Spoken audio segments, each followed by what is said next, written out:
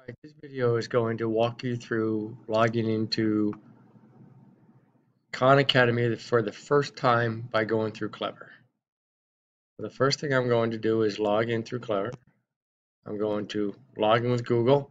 Hopefully you've gotten to the point where you know how to get to the Palisades School District. Here, let me go back and do that.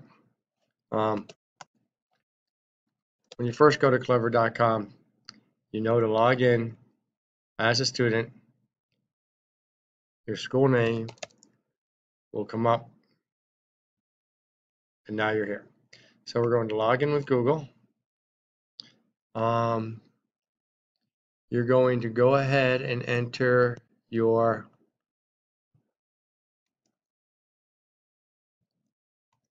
email address.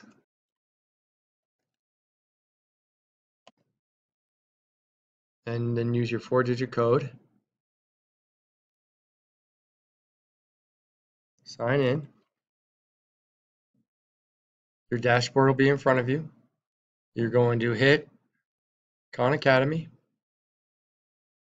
It's going to, do you already have a Khan Academy? No. Account? No, I need to create a new Khan Academy account. But not now for your email.